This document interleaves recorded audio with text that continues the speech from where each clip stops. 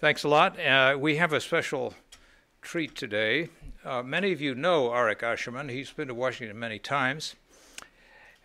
He is, I think, the preeminent voice in Israel, and he's known around the world for his commitment to human rights. He is the former executive director, now the director of projects and programs for Rabbis for Human Rights, an Israeli organization that has kept the flame burning for a recognition and enforcement of human rights in Israel for all Israelis and for all of those under Israeli governance. And he speaks with great passion and wisdom on the synthesis between human rights and Judaism. He has thought and written and spoken regularly on the dilemmas that Israel faces, on the debate over Israel as a Jewish state and a democratic state. And today he's going to review those issues and talk about the challenges that all of us are facing. The Declaration of Independence of the State of Israel, signed in 1948 in its founding document, commits Israel to becoming a Jewish and democratic state.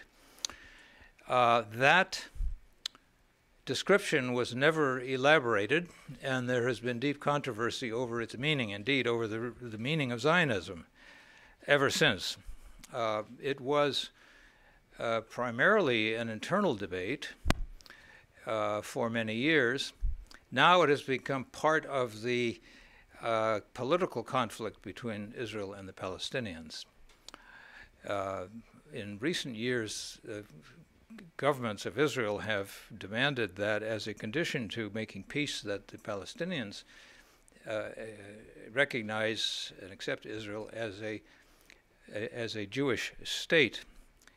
They have resisted that, saying that it's up to a country itself to determine how it characterizes itself and how and what it is called. But that has become an increasingly emotionally contested issue. I hope Arik will dwell upon that. And what is the synthesis between the issues of Judaism, human rights, security, and sovereignty? So Arik, welcome back. Great to have you. He had to get up at 4 o'clock in the morning, but Arik will speak for about 30, 40 minutes, and there'll be plenty of time for Q's and A's. Arik Ascherman. Okay, thank you. All right. So I'm going to not stand behind the podium. I'm going to come out in front a little bit. I like to do that. I prefer that.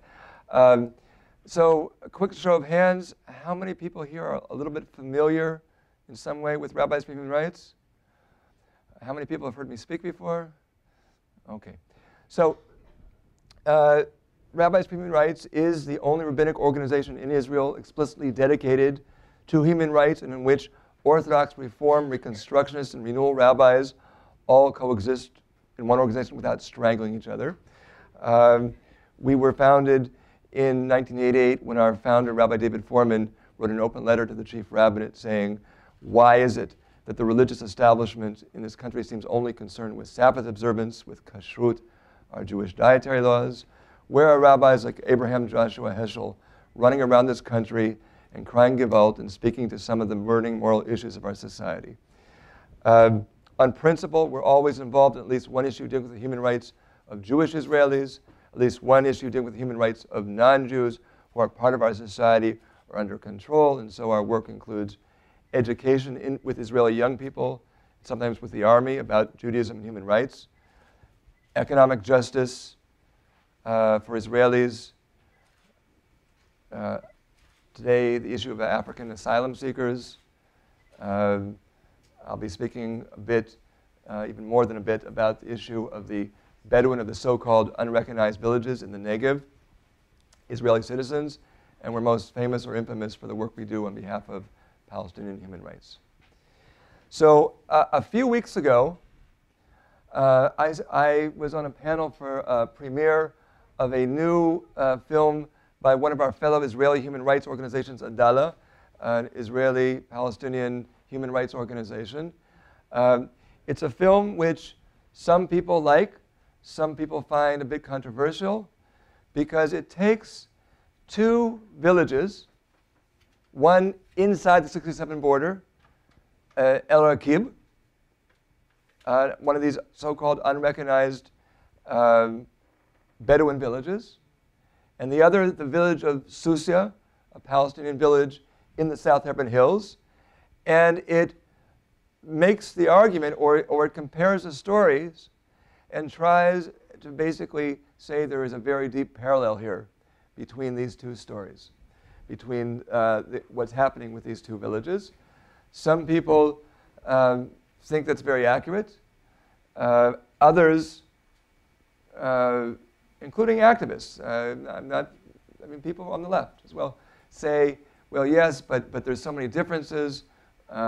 These people being Israeli citizens, these not, and they are less happy about trying to draw this parallel. So as a way of trying to think a little bit about democracy and Judaism and what it means to be a Jewish and democratic state and what have you, we're going to explore these two stories of Susia and El Rakib, and we're going to ask the question, is the parallel a good one or not? So, a lot of the work that we in Rabbis for Human Rights do is actually in the South Hebron Hills. There's a unique culture of people that live down there.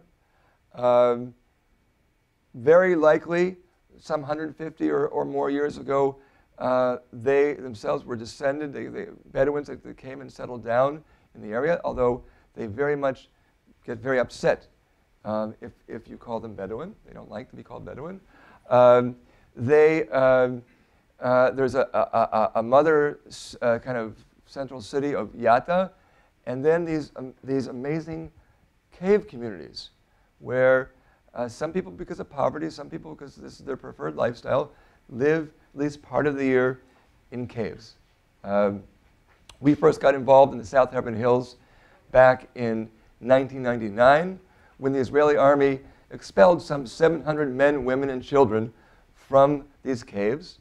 We were part of a coalition that first provided humanitarian aid. It was the middle of winter and people were out in the middle of nowhere. And then raised public consciousness. And eventually Israel's High Court sent them home. It's a kind of amazing story because the expulsion orders were strange. They said, it doesn't apply if you live there. So on the one hand, we said, that's kind of strange. I mean, so you're going to live in the middle of a live fire zone? The reason for the expulsion was allegedly a live fire zone.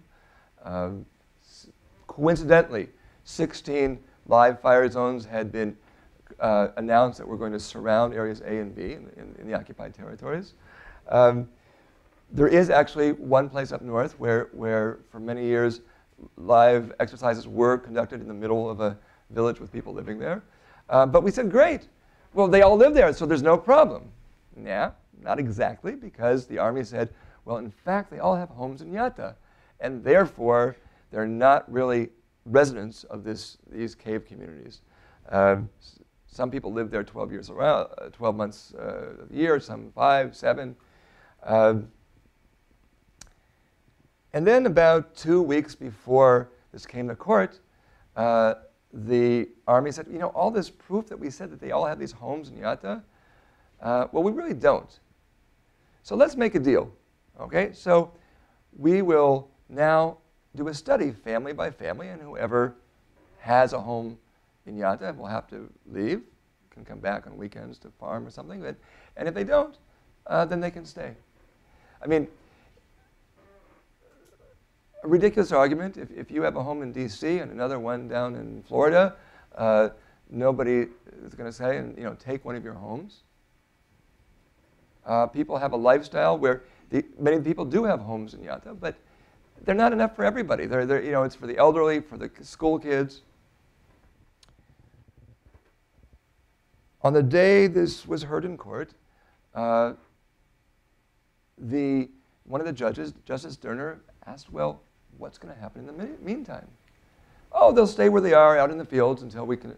And she went ballistic and said, you mean you expelled people from their homes on the basis of information you don't have, and now they're going to, no, the status quo will be they go back home. A year later, this happened, a similar story of an expulsion and the High Court sending them back.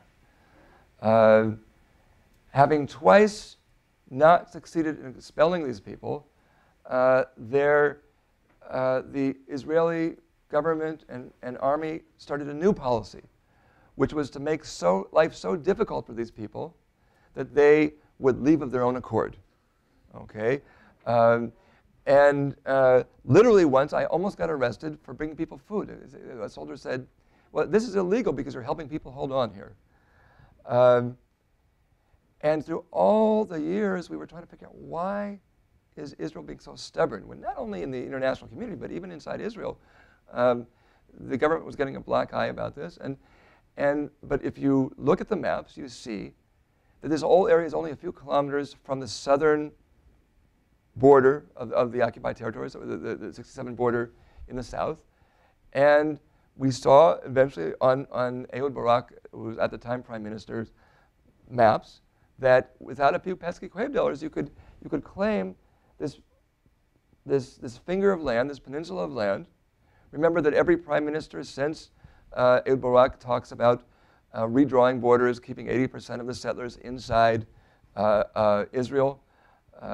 We don't have a position where borders should be. That's beyond our mandate. But basically, without these cave dwellers, you could have a stronger negotiating position to annex all the South Hebron Hills settlements up to Kiryat Arba, one of the major settlements, of course.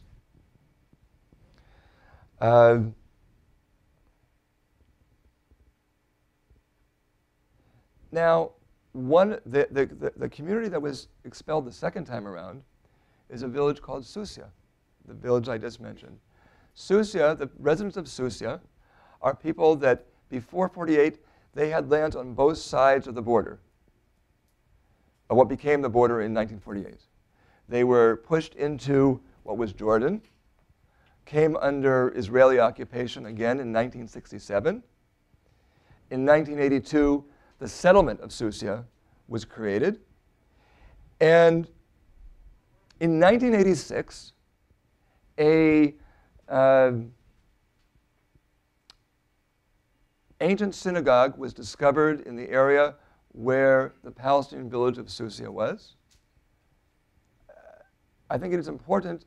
I don't agree with when people say, well, we're colonialists, we're just coming out of nowhere. No, we Jews also have deep roots in this land, and this synagogue was from thousands of years ago. But on the basis of this synagogue, because this synagogue was discovered, the village was destroyed, the people were expelled, and they had to go out and live in their farmlands. Now, an issue that, because of the fact that some people have heard me talk about before, and I think many of you know, that it is almost impossible for a Palestinian to get a legal building permit because of a manipulation of building and zoning laws, which we'll get back to in a bit.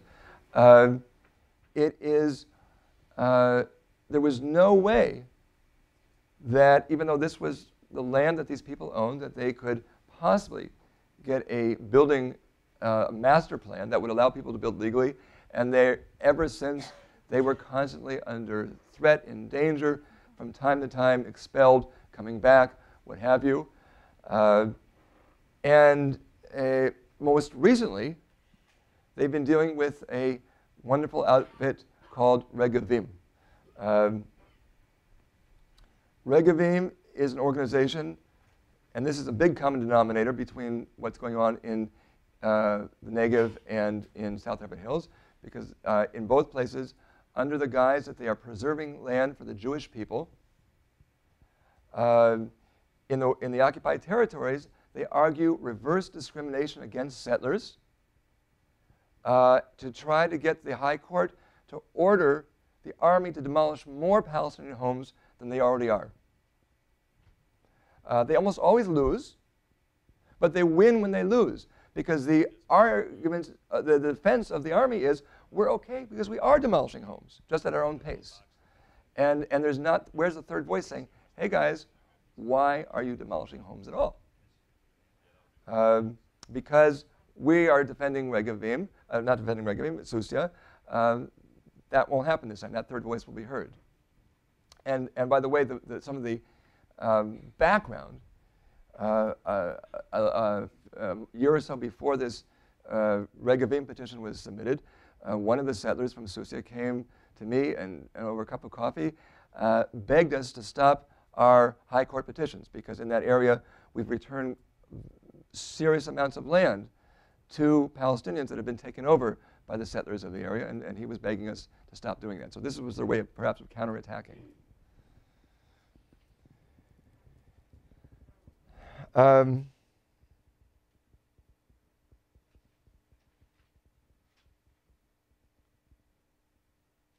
So that's Susia.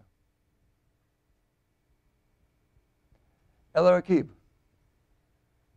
El Araqib is a so-called unrecognized village inside Israel. They're Israeli citizens. Well, what is an unrecognized village? All right, these are, for the most part, villages, Bedouin villages that existed before the state of Israel.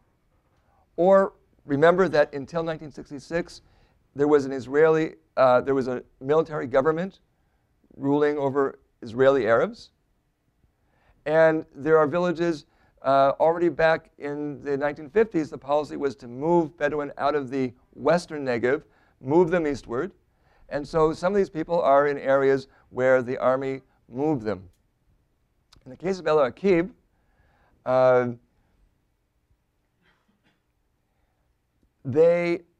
and this is not necessarily representative of all of the Bedouin by any means, they actually have Turkish, British, and even Israeli ownership documents, starting from the Turkish purchase documents when the Turi tribe purchased this land from the El-Nukbi tribe back in 1908.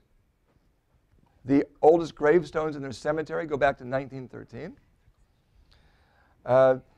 Many Bedouin don't have these so-called Western documents. There was a Bedouin system of determining land ownership. The Ottomans, the British recognized it. There are early Zionist pioneers, such as David Zalman, who actually came, and you read their descriptions, and they come down and they describe how the Negev was populated by Bedouin, who owned land there, who actually wanted to coexist with Jews, who, even in case of sell land, there are kibbutzim, such as Kibbutz Lahavim, that is, a lot of its land is on land that was actually sold to them by the residents of El Araqib. Their proofs of ownership were good enough to buy the land, but things get more complicated afterwards. So in 1953, the army says, you got to move for 6 months, and then we'll let you come back. Well, as in so many other cases, they weren't allowed to come back. Some of them came back in any case. Many of them ended up in Rahat. The policy was to try to move the Bedouin out of their villages, and Israel created 7 artificial townships, which some are better, some are worse. Rahat is actually one of the worst. But the big picture is that they are magnets for crime, for drugs, for poverty, for unemployment, for despair. We just were checking Israeli government statistics. If you compare the townships to the recognized villages, the unrecognized villages, there aren't any statistics because they don't exist.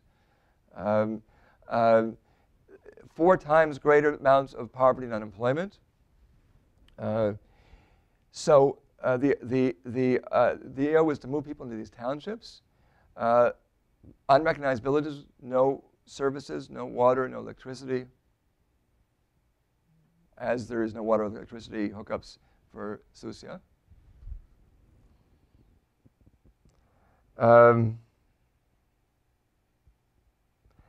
As in the 1970s, the government invited the Bedouin to submit their land claims. I think they probably thought this was a trap. It was a trap, probably. Bedouin, what do they know about land ownership? They're nomads. It'll be so jumbled, so confused, that it would be able to have the perfect excuse to throw it all out. Well, they submitted some 3,200 land claims, and they fit together like a jigsaw puzzle.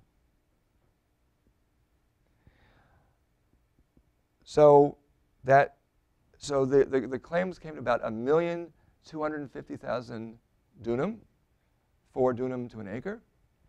500,000 the dunam, the government just said off the top, we're not going to deal with that. It was grazing land.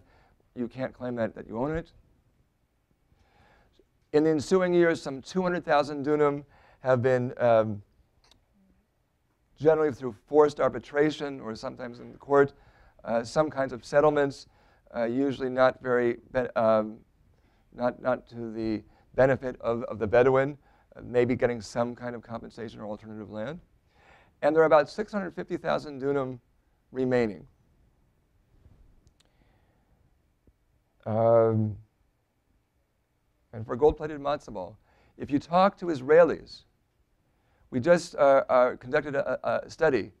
You know, the vast majority of Israelis believe, even if they are sympathetic to Palestinian issues, when it comes to the Bedouin, they're criminal, they're violent, they're taking over the Negev.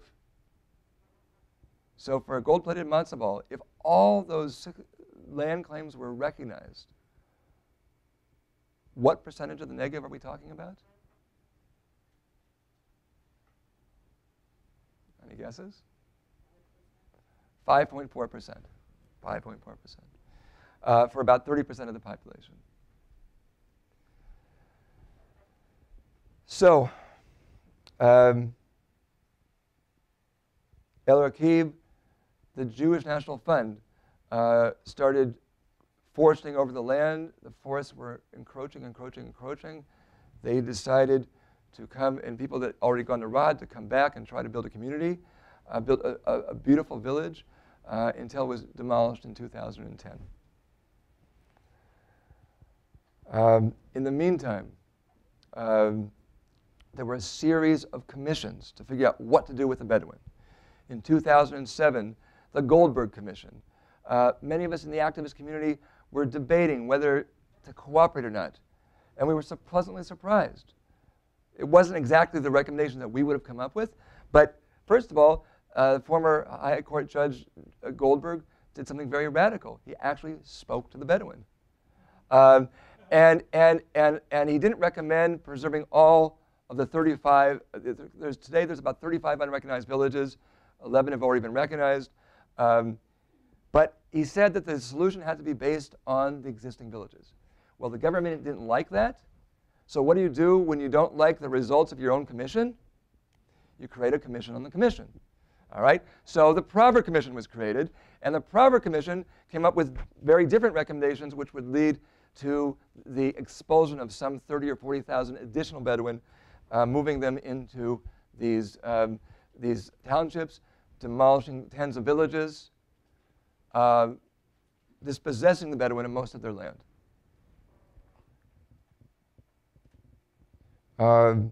One of the things that kept that from being implemented was that the right wing doesn't think that goes far enough. People like in Regavim say this is soft on the Bedouin. So former government minister without portfolio from the previous government, Benny Begin, did another round of talks, and he came up just a few months ago with a report which was kind of Dr. Jekyll and Mr. Hyde, or what we say in the Jewish tradition, the voice of Jacob but the hands of Esau. All right? It had all the warm understanding language of Goldberg about the poverty, about needing to lift Bedouin out of poverty, of training, of education, services, infrastructure. But the bottom line recommendations were the recommendations are proper. And on May 6th, the government decided to send legislation based on Begin Prover to the Knesset. I have to say to you that, and I've been working for rabbis' human rights for 18 years. I've dealt with countless and a huge variety of human rights violations against Palestinians, against our fellow Israelis, you name it. This, to me, is the greatest moral tragedy, potentially the moral disaster for the state of Israel that I have dealt with in 18 years. Because if this legislation goes through, 40,000 people, and there have been numbers like that, I suppose, but not on my watch. And many of the violations we deal with, there's some extenuating circumstances, or it's done in the shadows, not everybody knows, or it becomes sense. By Knesset decree, in the light of day, we will be demolishing tens of villages of Israeli citizens, expelling some 40,000 people from their homes, and dispossessing them of the majority of their lands.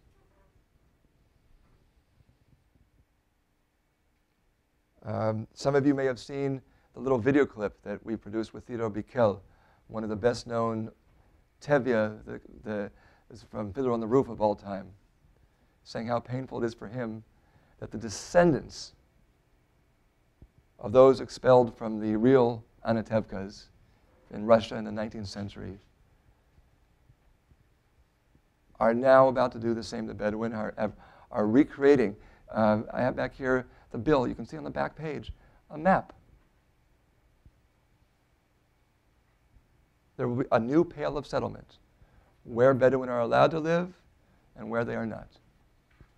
The village of El Rakib has no chance. It's outside the pale. It's outside the area where Bedouin are going to be allowed to live.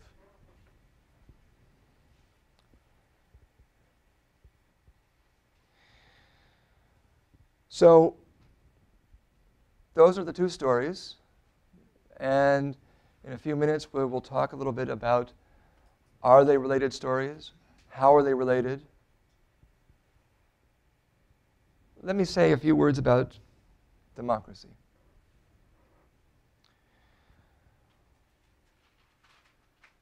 When you ask your average Israeli, talking about it, and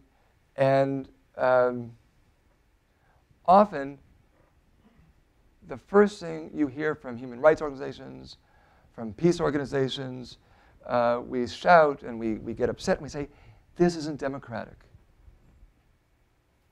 And the answer that comes back is, well, of course it's democratic. The Knesset, which has, with a majority in the Knesset, which was democratically elected, democratically decided to implement this policy or that policy or the other policy. And that is, I have less to say about what it means to be a Jewish and a democratic state. I have more to say about a democratic state living according to Jewish values. But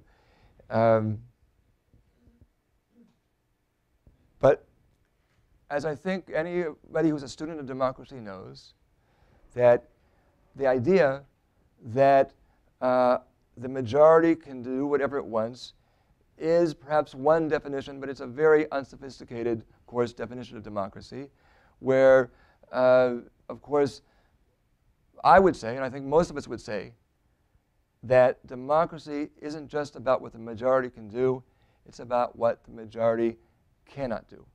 That democracy also has to have a definition of what the majority cannot do. So now let me give the Jewish part of it.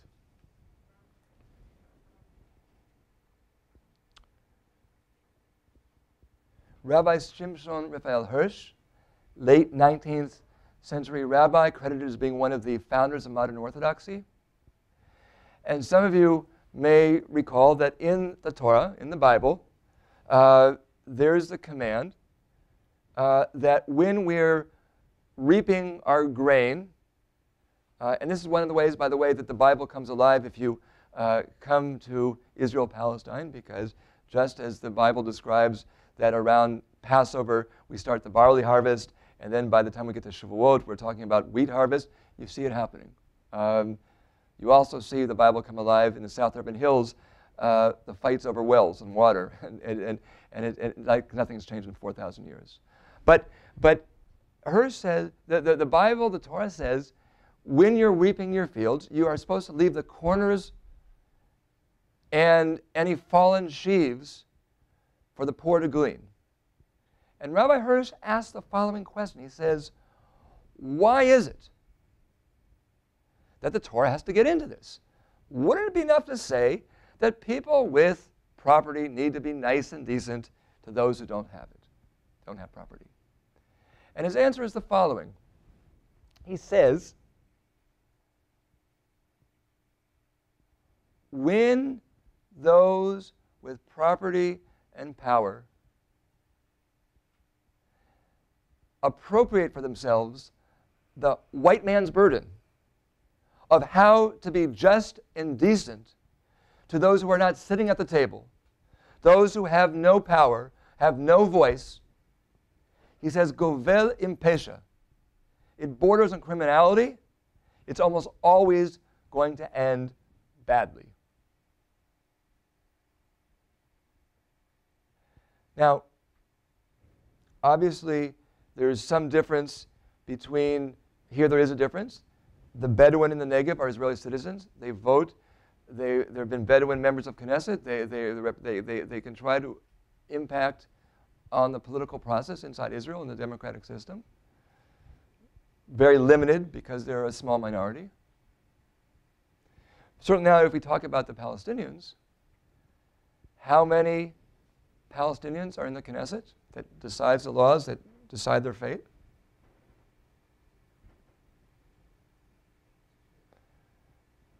Again, there are Israeli Palestinians, but in terms of Palestine from the occupied territories, 0.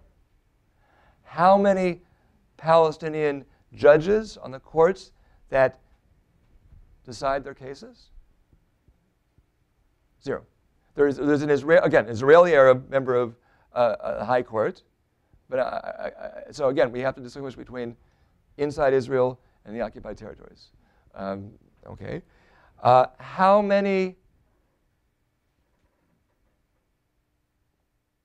Palestinians are on the planning and zoning committees that create the master plans for Palestinian communities in the occupied territories?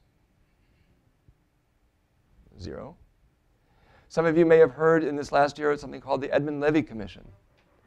The Israeli government had a real conundrum. The courts had ruled in several high-profile cases that they had to evacuate, dismantle buildings and settlements because the settlements were built on what the government itself recognized to be privately owned Palestinian land. The government statistics acknowledge some 21% of the settlements that are being built on private Palestinian land. The actual numbers are much, much higher. But that's what the government recognizes. The settlement movement obviously was pressuring not to give in. Eventually, the government had to go along with the courts. They didn't like it, and so they set up a commission with a former High Court Justice, Edmund Levy, to make the treif kosher. Okay? To find a legal justification why it's okay to build on private Palestinian land that's not yours. And they came up with the goods. They came up with a learned treatise of why this should be legal. How many Palestinians were on the Edmund Levy Commission? 0. When those with power write the rules, and Hirsch says this as well, he said, you cannot allow those who have all the power in their hands to write the rules. It borders on criminality. It's always going to end badly. Two more comments, and then we'll move to the next part of this program.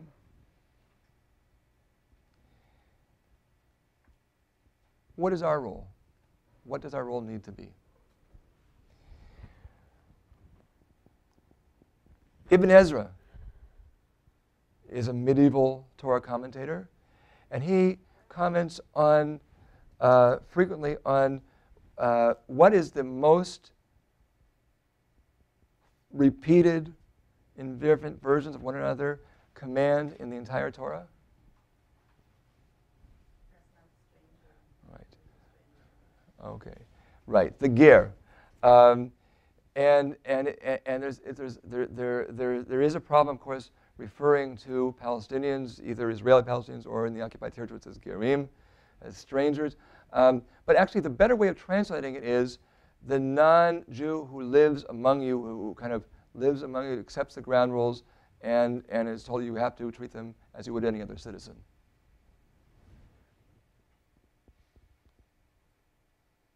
It appears 36 times. I think God had already figured out that this was going to be the most difficult command to obey, and that's why it had to be repeated so many times. And Ibn Ezra says that these commands are particularly directed toward the judge. Because he says, when the ger or the widow or the stranger, those without power in society, if people in the dominant groups in society are wronged, they know how to shout, they know how to cry, they know how to hire the high-powered lawyers. But if you're part of these voiceless groups in society, you can shout all you want and no one's going to hear. And he says, there's two different versions in the Hebrew. Some it says they have no oz, strength, and some they have no ozer, no one to stand by their side to help them. One day in Susia, we brought down a group of diplomats, and Nasser Nawaja, one of the spokespeople down there, said something that just blew me away. He said, when they came to demolish our homes in 1986, there was nothing we could do. We were all alone. We're in huge, great danger again today, but there's one big difference. We're not alone anymore. It's not enough. It's not enough to fight the good fight. You've got to win it. But I also think that it's important to look at the connection between oz and ozer. And I think this has something to do about what democracy is really supposed to be about as well. One of our greatest challenges, perhaps, in the human rights community, as Israelis, is it's so easy for us to see ourselves as the knights in shining armor coming to help the poor natives. But if you're really the ozer, the person helping, if you do, you have to make sure that you aren't part of the process that's also taking away the oz, the power of those you're trying to work with. You need to be empowering and not steeping away power, working as partners. And the last comment I want to make, and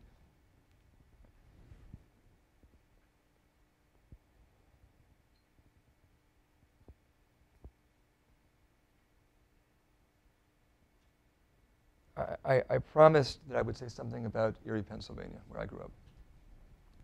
Believe it or not, and not too many people know this, but when I actually, in high school, played high school football. Now, to say that I played high school football is a bit of an exaggeration. In 4 years, I don't think I was in the game for 4 plays. Now, our varsity team had this record-breaking winning streak. We had this amazing coach. He was a Schreier. He was vibrant. He would shout. He would exhort. He would literally foam at the mouth. But he would always say, I only shout at the people I can make into better football players. In 3 years, he never shouted at me once, okay? All right? There was no point. There was nothing that this wonderful coach could have possibly have done to make me into a good football player. And the reason that I bring this up is because when we, in Rabbis of Human Rights and other organizations that are in the peace or human rights community, when we shout, when we go to court, when we use the tools of Israeli democracy, remember that there's parts of this world where if I was doing what I would, if I came and gave this talk, I'd go home and it would be a death sentence. But when we shout, when we use the courts, when we stand in front of bulldozers sometimes and do acts of civil disobedience, if I didn't believe in the basic goodness of my fellow Israelis, if I didn't believe in the very basic Jewish teaching, which is that people can change and come closer to their highest selves. Even our term in Judaism for sin is het. It's an archery term. We were trying to do our best. We were trying to hit the mark, and we just missed it a bit. But maybe next time we'll do better. If I didn't believe those things, there would be no point. I'd be wasting my breath. I'd be wasting my time. So why do I maintain that faith when I see these things going on around us? Well, you know that in a poll that we had commissioned recently, about 2 years ago, we saw about 77% of Israelis believe in human rights. About 49% if you ask them specifically about Palestinian human rights. Most of them, however, believe that anything that we talk about is an isolated, non-representative, non-systematic, irrelevant incident, and they believe that our institutions are doing their best to combat these things. And therefore, we're between a rock and a hard place. If we go with this and we don't challenge it, then they say, well, why are you making such a big deal and giving such a terrible name in the international community? These things are so irrelevant. But if we challenge them and say, no, these things are systematic, sadly, they're much more ingrained, then we are bursting people's most dearly held, one of people's most dearly held bubbles, the illusion that they've been able to create for themselves. You know that most Israelis truly believe that we have the most moral army in the world. Now, I don't think we have by any means the most immoral army, let me be clear. But they believe these things. But here's also, as infuriating, as challenging as that is, what that also means is that Israelis want to have the most moral army in the world. They want to believe that we are observing and honoring human rights. And what that means is that in some way, our goal, and that's, for example, why we're trying to get people like yourselves, and I want to, if there's one thing everybody can do here, take our literature, get the link to the petitions you can send to Israeli ministers about this Bedouin issue, for example. Because we have to hold up a big mirror.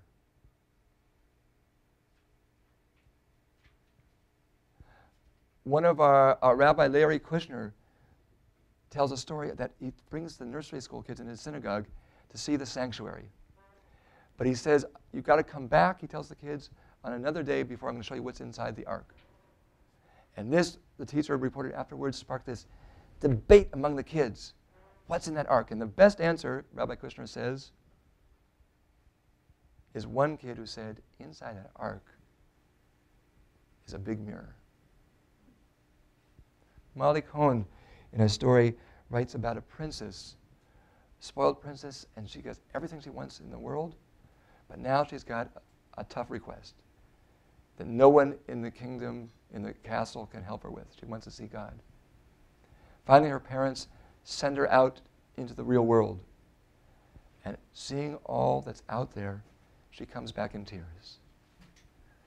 Her parents hold up a mirror and say, now you've seen God.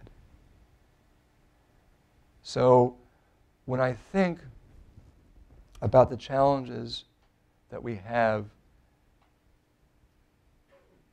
to be a democracy when we have such a facile today understanding of what democracy is all about, as we confront the basic essence of challenged democracy and of human rights when those with power are making decisions for people who aren't sitting at the table. And when I think about what it would be, what it would mean to have a country that's not necessarily a Jewish state in terms of Jewish hegemony necessarily, but one that's living up to some of our highest Jewish values, I think it starts with holding up a mirror, because God can't do it alone. God needs our help. Even our word for prayer is a reflexive verb to judge ourselves, judging ourselves by that mirror that we call God. Thank you.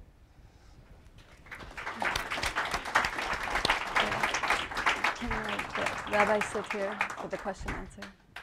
Thank you. All right, thank you very much. We have plenty of time for some questions and answers. Please identify yourselves. I'd like to, if I may, ask the first question. The United States went through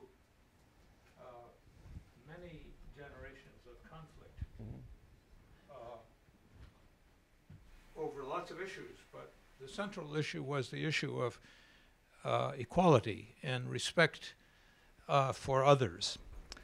It did not come spontaneously with the creation of our country. It took a long time. It took a terrible civil war. It took constant evolutions of the American Constitution, and we're still not there yet. But is the national question in Israel and Palestine, two competing nationalisms of people who demand their own national entities, can this one be resolved before this more difficult question of recognizing the human rights, respect for the other, protection of minorities, which, as you say, should be the essence of democracy, just not majority rule? Is it going to take that long in Israel, or can this process be collapsed? And in the end, will nationalism prevail, or will it be a new kind of entity of Israel and Palestine, which is one country? Right. So that's an excellent question. As always, you always have excellent questions. And I don't fully have the answer. Of course, we're already in a different kind of position because we don't have a constitution. But what I will say is the following. Unfortunately, right now, I think as a society, we're moving backwards.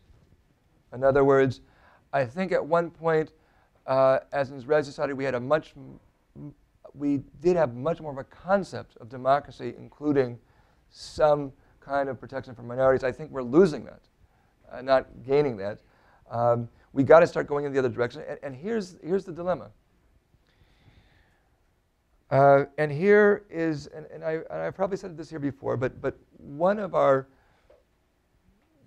real dilemmas is that everybody in this room, myself included, feels that there is no time to waste, to dilly-dally. Every minute that goes by, every day that goes by, where we don't have peace, where we don't have honoring human rights, where we don't have a more sophisticated idea of how those with power treat those the minorities, it's a tragedy. It's a crime, perhaps.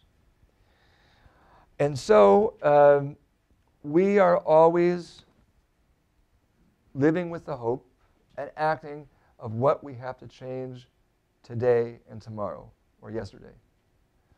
I often feel like within our organization, I'm the fireman. I'm the person who's dealing with the burning moral issue right now, like this Bedouin issue, which has got me consumed at the moment. But the reason that we have also an education department is because even though we have to believe, with emunah shlema, that we're going to solve everything tomorrow, too often we haven't given sufficient thought to what happens if we don't. And whereas the Arik Aschermans get the ego strokes because I can go around the world and people know who I am and this kind of stuff, on the so-called other side, there are people who who will never know their names, but they, for the last 40 years, have been doing what we haven't done sufficiently. They've been investing in grassroots education and raising up a generation of people that don't understand what democracy is about, for starters. And we've got a lot of makeup to do, even as we continue to work to change things in the here and now. We've got to be investing more about what are we doing if we don't change things in the here and now, and it's going to take some more time. I don't really care that much whether it's going to be a 1 or a 2 or a 10-state solution. Not only do I represent an organization which doesn't have a position on that, but I think it's a process. I don't think the 2-state solution is dead. I don't think it's essential. I think it's, but one of the reasons that one hears an objection among some Palestinians is precisely that were we to have a 1-state solution tomorrow, even if it was one person, one vote, there would still be Jewish hegemony, and that in fact there's a need for Palestinians to have the experience of having statehood independently before we can talk about a 1-state solution.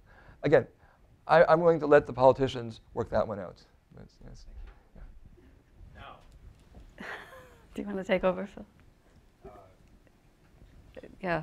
Actually, I want to ask a question, just following up on what you just said.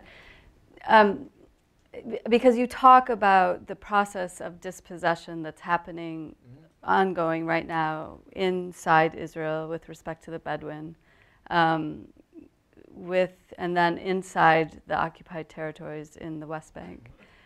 You don't talk about the dispossession that coincided with the founding of of Israel, and I wonder why you skip over that piece.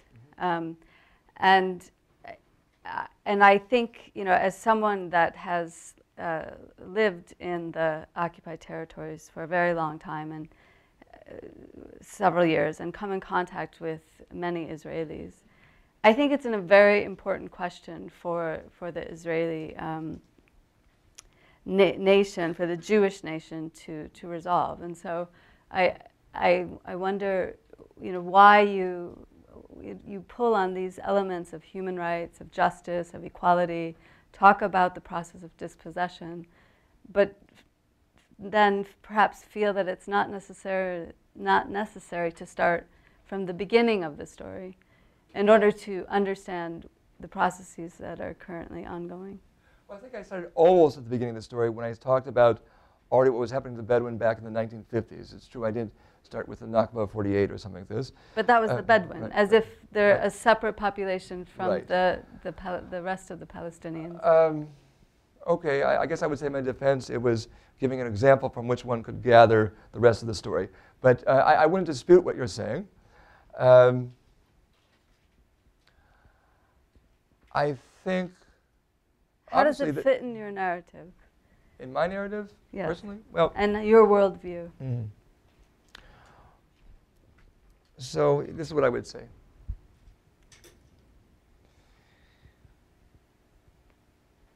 We Jews prayed to this day, but certainly for all 2,000 years, for our right of return. Okay, from the time that we were expelled from our homeland, it's in our prayers 3 times a day. It's integrated into all of our holidays.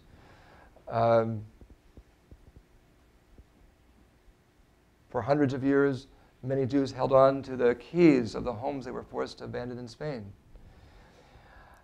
So obviously it would be very hypocritical for me, who wants my right of return, to ignore the Nakba, to ignore those who are talking about not only the occupation of 67, but from 48 and this kind of thing. I can't ignore that.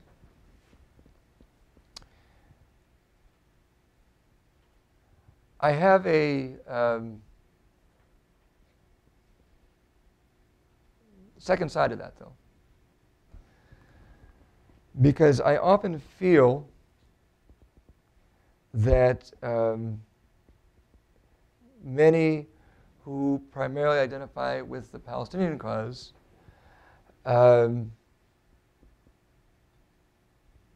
talking about the Palestinian right of return don't get the Jewish right of return. And I think that we need a principle that nobody asks for themselves what they're not prepared to grant to others. Now this causes another challenge, because well,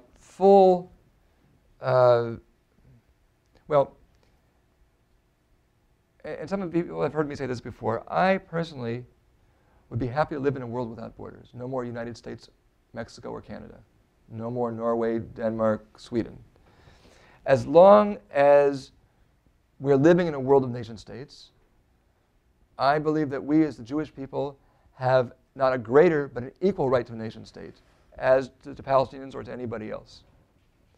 And now the conflict, because there cannot be full Palestinian right of return and a Jewish nation state, because because they're in conflict. And that's why at some point we have to move beyond full actualization of everything that are our rights to how we find compromise and we live together. Again, I think that it's something we have to work out. I don't think that there's one right solution. I do think that it starts with acknowledging that there's a real issue here, that there's a real question here. And so I agree with you that we also have to confront 48 and not just what happened afterwards. I have one. Jim Kobe, physician. Can you wait for the mic, please? Can you wait for the microphone, please? Thank you. Jim Kobe, Physicians of Human Rights. Einstein, a couple of years ago, back around 1948, said, nationalism is a cancer in our society. Just a comment. Okay. Is that a...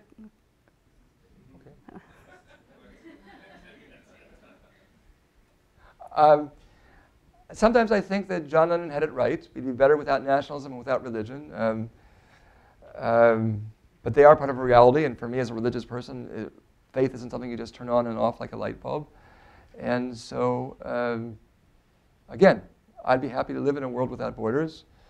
The question is, how do we make the best of the here and now without giving up on what we maybe would like to see sometime in the future?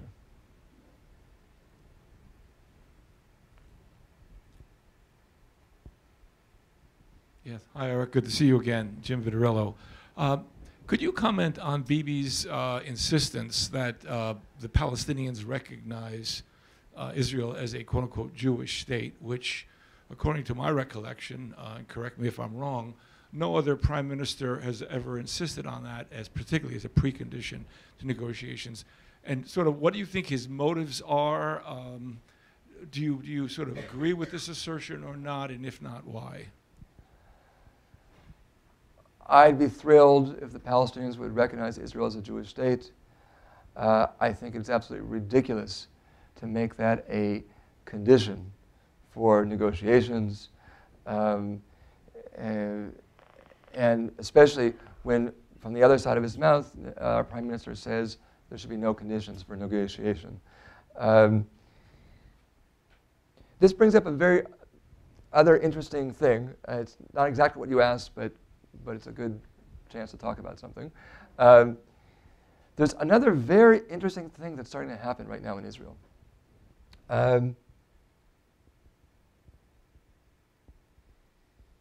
Regavim is one of the first examples of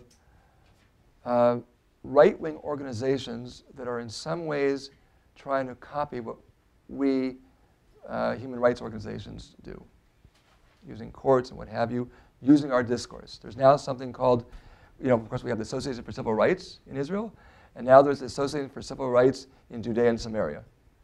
There is Yoaz Handel has talked about creating parallel organizations to each of our organizations, having a kind of right-wing physicians for human rights, and so on and so forth. And their thesis is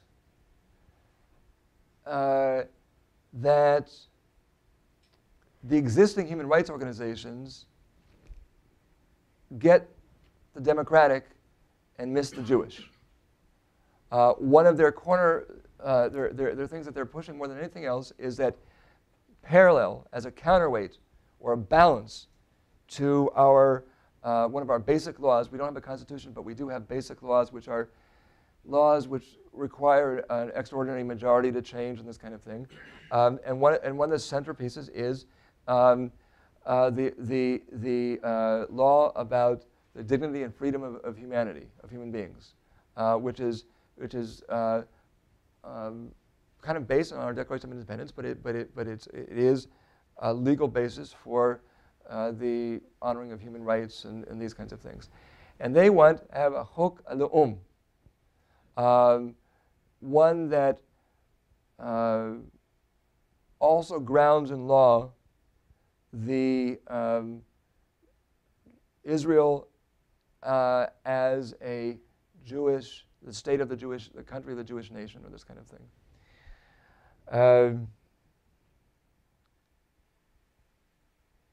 That is going to be causing us a lot of challenges because I think they're going to try to continue to push this. The other thing that we're going to try to do, frankly, is see if they can put their money where their mouth is.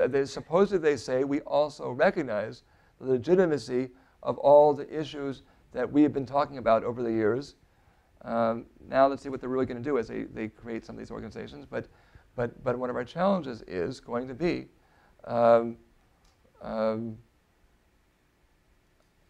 as the right wing is going to try to continue to say that somehow what they have and we don't have is any sense of Jewish national identity or something like this. We have one hand.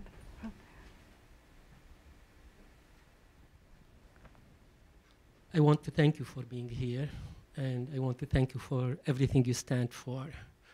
I'm Lebanese, I'm an artist, I'm an art professor, and I lived in Lebanon for 20 years before immigrating to the United States. And I grew up as Catholic.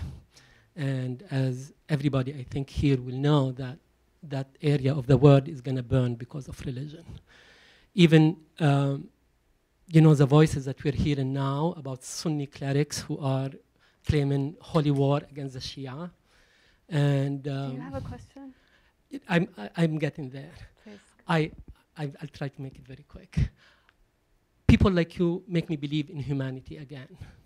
My question to you is, when you see the big picture, which you try to talk about, and your parallel between the United States and the history and what's happening in Israel, as a Lebanese American, my question to you is, are you frustrated, or do you celebrate the unconditional support of the United States to Israel? Okay. I'm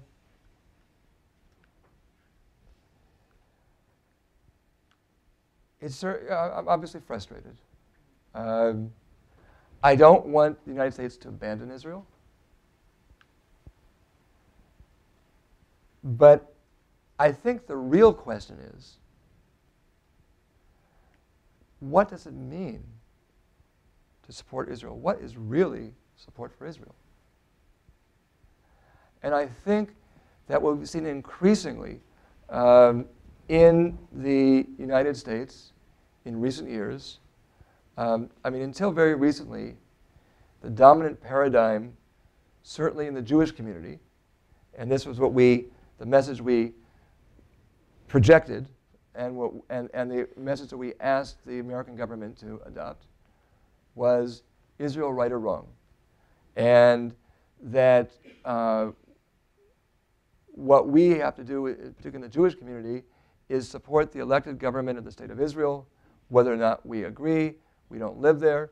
Now, again, there is some truth. My kids have risks that people here don't share. Right? There's some truth to that. But I think there's another paradigm, which I would paraphrase as, and I think that's becoming increasingly legitimate and accepted as a alternative paradigm, which I would characterize as friends don't let friends drive drunk. Okay, and what I'm trying to say is, we all know, whether we're talking about interpersonal relations or between countries, that the person or the country that says, yes, dear, anything you want, dear, is not, at the end of the day, the person that's really showing real support.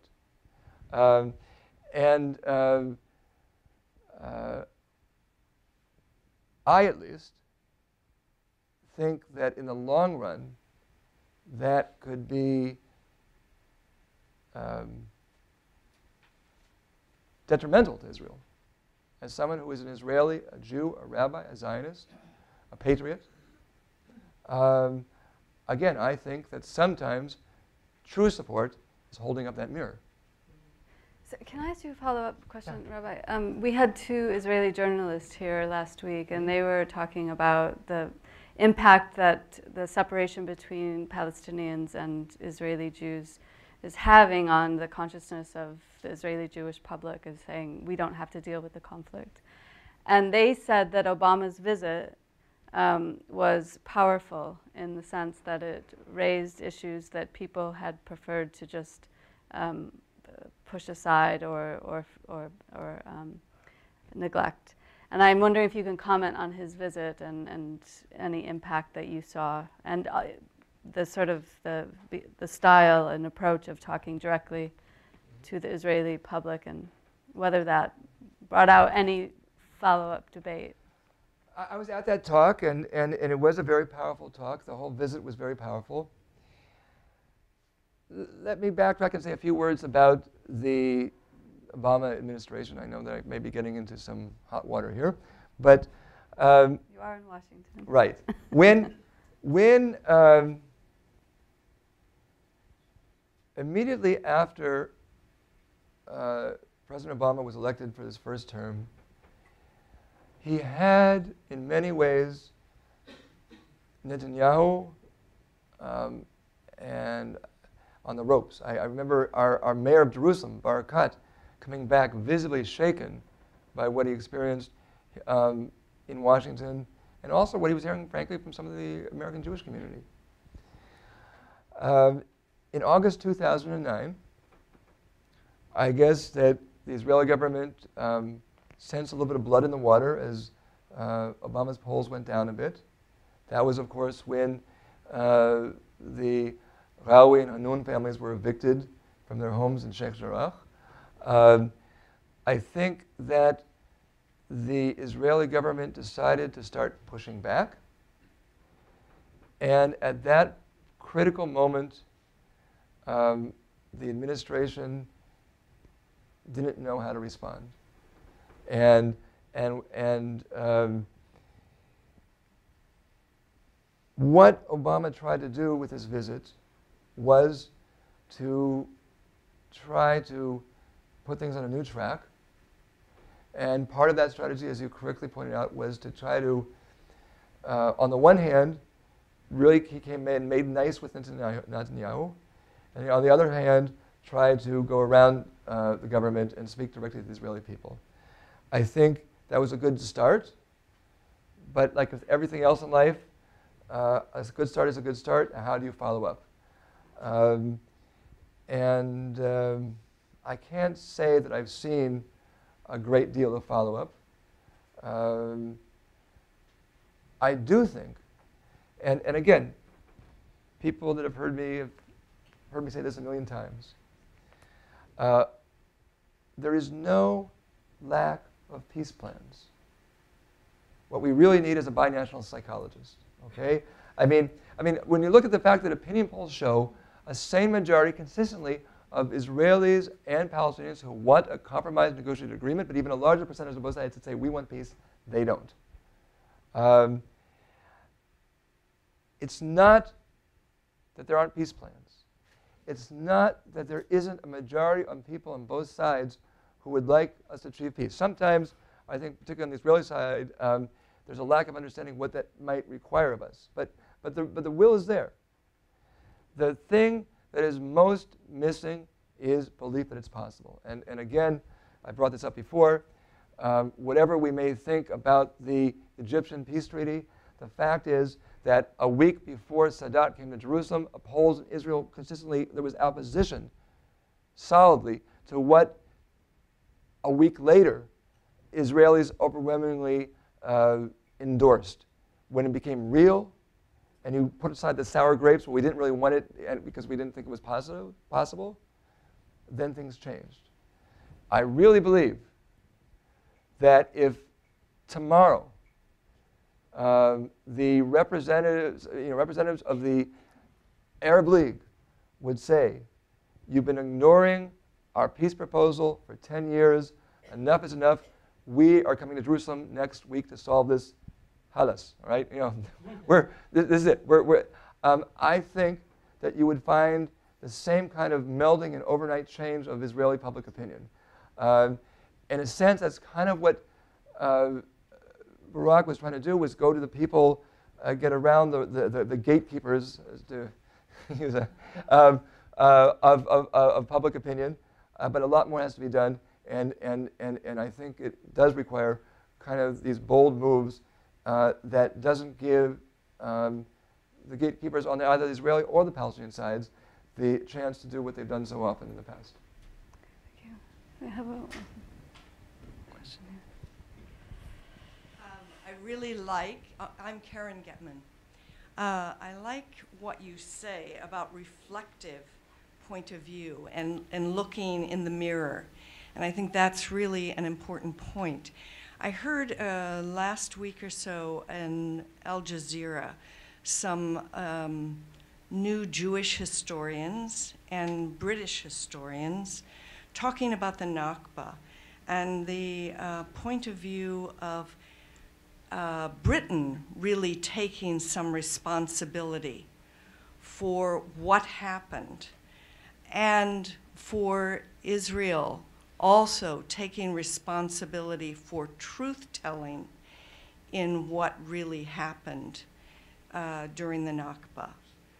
And I wonder if everybody can step away from saving face and begin to talk about the mistakes and the self-interest that was involved and how this came out so badly. Could that also help in forging a real conversation of peace? I've always been of two minds about that. There's a great need by both Israelis and Palestinians to hear from the other side, we did wrong, we made mistakes, we did whatever. Whether it be the massacre in Deir Yassin, or my wife's grandfather was witness to the massacre of Jews in 1921 in one of the massacres, the entails.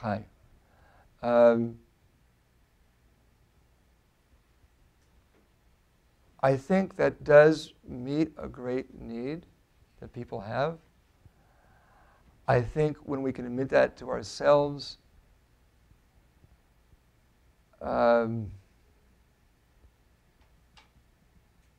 we might start hearing the other side, again, quote unquote, in a different way, interpreting things in a different way when we understand and we acknowledge ourselves what they've experienced and what brings them to the point that they're at. And the other side of me says, there's a great danger because there's an endless pit of history that we can debate forever and ever and ever, and spend so much time arguing about that that we don't just start moving forward, which we have to do sometimes. So I really am totally honestly two minds about that, and I go back and forth. Like everything else, there needs to be a balance, the right balance of opening that, but not getting so sucked into that we become incapable of moving forward. We have here a question. Oh, thank you very much, everyone.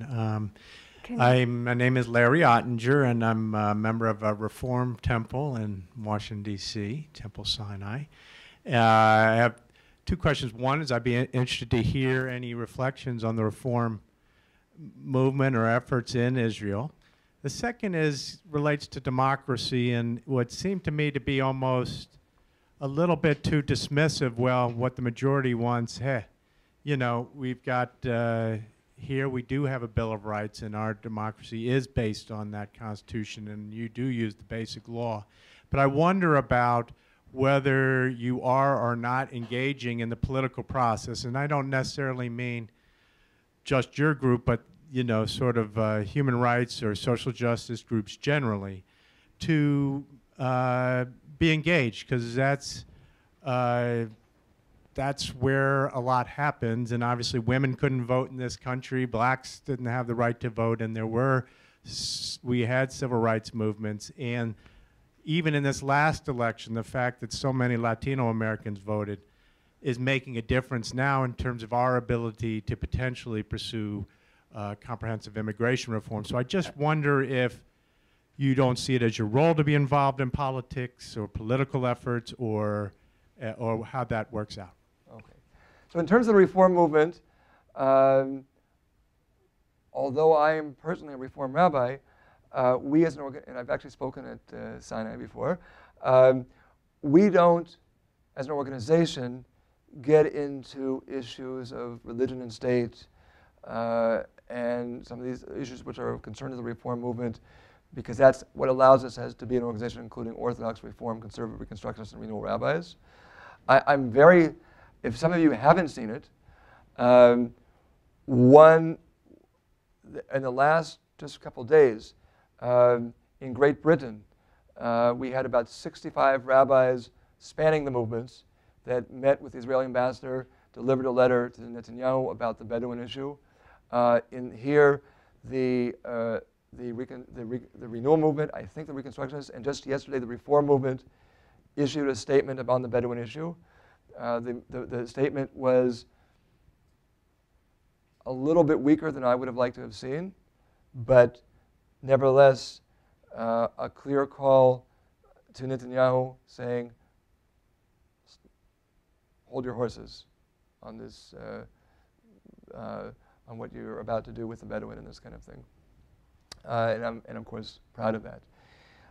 In terms of the question about politics, I often say we are a non-political organization. We are not a political organization, but we are very political because we operate in a political world. So in terms particularly of internal economic justice issues inside Israel, we're constantly engaged in lobbying. We're writing proposed legislation to try to preserve public housing in Israel, for example. When it comes, I was day and night lobbying on the Bedouin issue, speaking to member of Knesset, to the aides, to the government ministers, and our staff and the coalition of other organizations that we're working with are continuing to do that. And so we absolutely do that. Do you see traction? And I'll get that in a second. Okay. But I want to say is that on the Palestinian issues in particular, we basically see almost no hope of accomplishing anything in the Knesset because of just the clear majority for the right wing. We spend more effort in the legal system. Now, there's also, by the way, a debate among human rights lawyers. There are Israeli human rights lawyers that think we should be boycotting the High Court because it's a fig leaf, they would argue. I could cite a long string of things that we've done through the court system. For example, as a result of the High Court orders returning Palestinians to their home in the South Urban Hills, our 2006 decision, as a result of which Palestinian olive farmers are getting the lands they couldn't get to for 2, 5, 10, even 15 years. Instead of our volunteers getting their heads cracked open as human shields, we now have, by court order, the Israeli army protecting Palestinians to get to their olive trees. Okay, so, and I can tell you all the things that they've been so disappointing and failed to uphold what I would say the principles of international law and what have you. They've never taken a strong stand on home demolitions.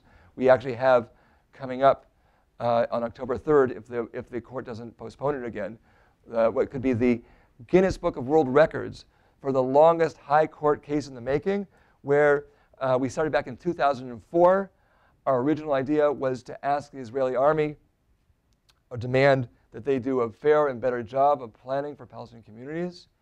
For all the reasons that I already have cited, from Rabbi Hirsch and what have you, we decided that was kind of like rearranging deck chairs on the Titanic, and that therefore our ask has become that planning in Palestinian communities be returned to Palestinian hands in Area C. So we do use the courts where we do think there is possibility of traction. We do use or we try to influence the government and the Knesset. We don't think we have much chance of traction on the Palestinian issues. We sometimes get traction on the internal Israeli economic justice issues. And we haven't given up on the Bedouin issues, but it remains to be seen. I can tell you that since the government decided to send this legislation to the Knesset, there's been a series of postponements when the first reading, the first vote was supposed to come up. I'd love to say it's because of us. I'm a little bit hesitant to say that. The ostensible reason has been that there's been so many other things on the docket. We thought that the right wing, which originally was opposing this, was now going to let it go through the first reading so that they could wreak havoc and make it all the worse in committee. But now they may be that they're opposing it. But we also, it's not impossible that that mirror that we've been holding up with rabbis working through the international community has started to have some effect on the political system. It's still ahead of us to see what's going to happen. I'm actually going to end it there, where we're nearly at 10:30, and really that was a message of hope and one that we don't get so often. So I want to thank you, Rabbi, for coming and for bringing your message. I want to thank Laura, Americans for Peace Now. Thank you all. People that didn't get to ask questions, you can hang around for a few minutes. Yes. And maybe I'll just leave with one last thought. Again, it's something that people have heard me say. Rabbi Heschel, I mentioned, he often said, in a democratic society, some are guilty, but all are responsible. Thank you.